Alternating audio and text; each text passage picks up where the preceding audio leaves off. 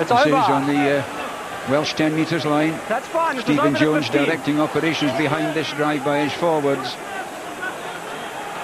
And they're trying to rumble and roll away.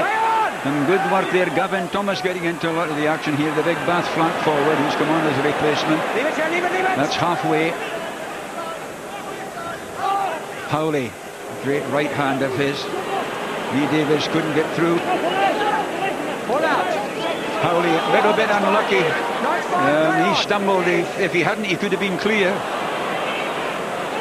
Pull back Kevin Morgan on it. They've got an overlap here. Kyle Kelly. This is Wood. Lovely spin pass from him. Hickie going. Hickey taking on his man. Hickie is away. This could be the crucial score.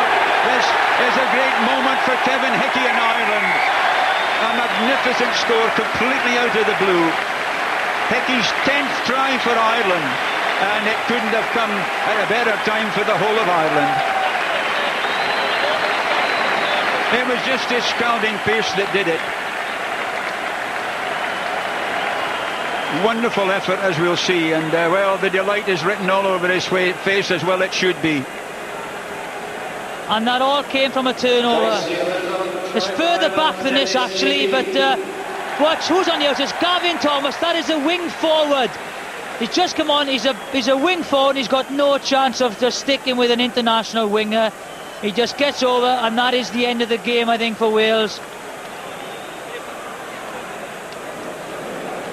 Here's the turnover. They lose it on the other side, and it's good.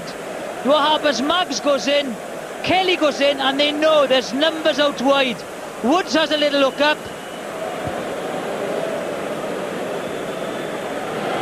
Now there, Humphreys, has he pulled it round?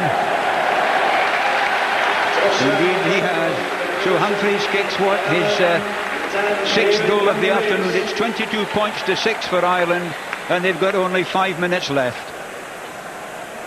And what a moment for Hickie.